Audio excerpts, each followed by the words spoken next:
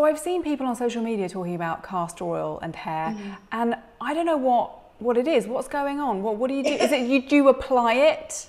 Yes, so you can apply it. Now, castor oil is from the castor bean, and a lot of people remember it as maybe something their grandmother gave them, like as a spoonful, because what it does is it helps really relieve constipation. Let's just say that. It causes quite the blowout. I have had people in other countries tell me, oh yes, we used it as a worm purgative. Oh. And I hear the craziest things. Don't take it internally. No. This is a topical thing that has been shown to potentially help reduce inflammation and improve the hair follicle getting into that growth phase. And so castor oil, you can put your shampoo in your hand, and you can have a castor oil bottle in your shower with you and put just a couple of drops and just wash, scrub your scalp, wash your hair or your conditioner.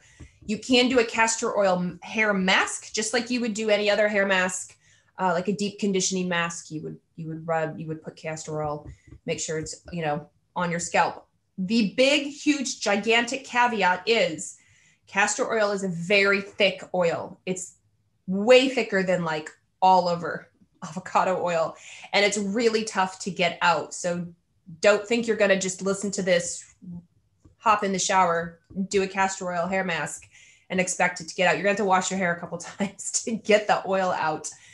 But the people I know who do it or do it regularly have noticed, especially when they add in some of the supportive, maybe oils, stimulatory oils, like rosemary, I said, being one of them. They're like, oh my gosh, it's cheap, it's easy, it's an at-home treatment, and it really has made a difference. But don't overdo it, especially with the drainage.